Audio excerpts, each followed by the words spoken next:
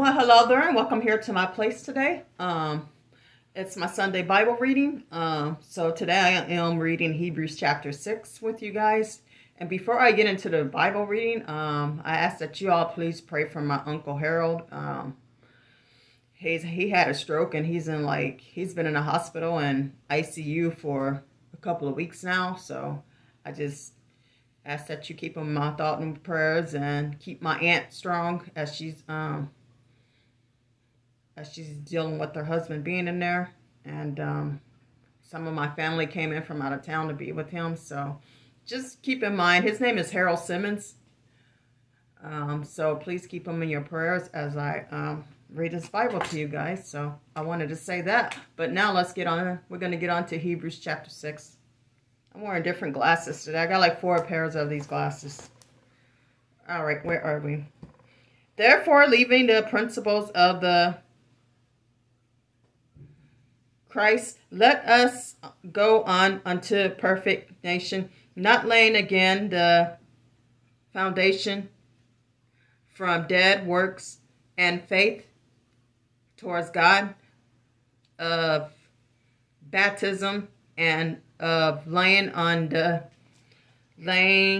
of hands and of rescue nations of the dead and of eternal judgment. And this will we do, if God permit. For it is impossible for those who were once and have tasted of the heavenly gifts and were made of the Holy Ghost and have tasted the good words of God and the power of the word come, if they shall fall away, to renew them again until seeing they to themselves the Son of God afresh, and put him to an open shame. For the earth which drinketh in the rain that commends upon it, and bright forth herbs meet for them, by who it is dressed, receive blessings from God. But that which beareth thorns and briars, it's rejected, and it's nigh unto cursing, who in is to be burnt. But beloved, we are persecuted better things of you, and things that accompany salvation through speak. For God is not unrighteousness to forget your works and labor of loving, which ye has shewed to war his name, in that ye have misunderstood to the saint and do minister. And we desire that every one of you do shew the same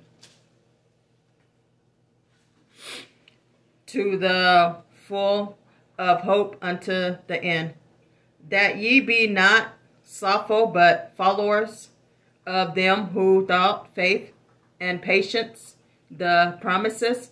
For when God made promises Abraham, because he could swear by no greater, he swore by himself, saying, surely bless, I will bless thee, and multiply, I will multiply thee.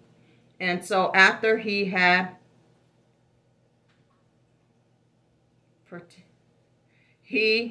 the promise, for men swear by the greater, and an oath for confirmation. I can't pronounce some of these words. I'm sorry, guys. I'm just having trouble today.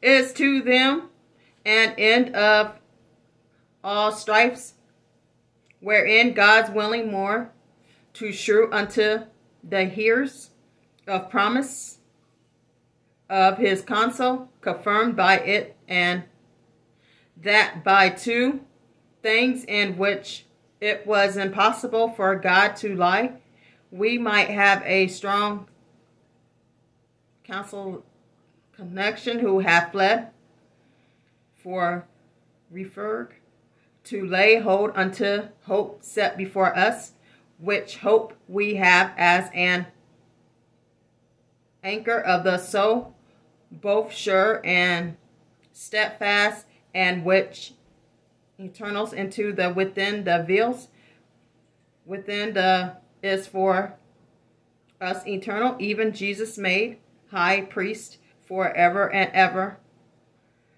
The order. And that will complete Hebrews chapter 7. Hopefully I can read chapter 8.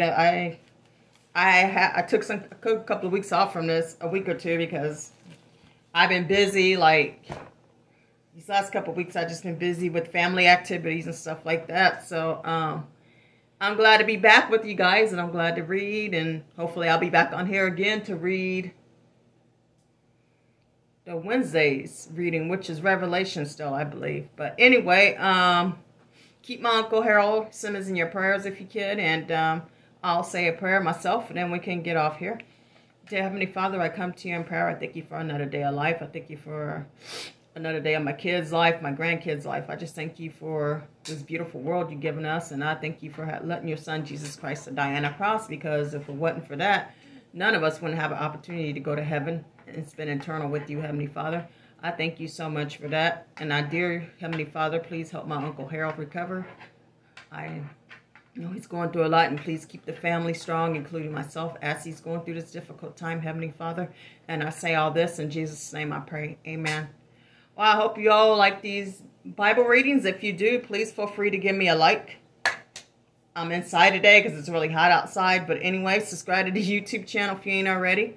And please hit the notification bell so you get all my videos as soon as they come out. It does help out with the channel, and I would surely appreciate each and every one of you for doing that. August 21st, my year anniversary. I'll be announcing a giveaway at that point. But anyway, till next time, stay safe, stay blessed, goodbye. And bring your friends if you can.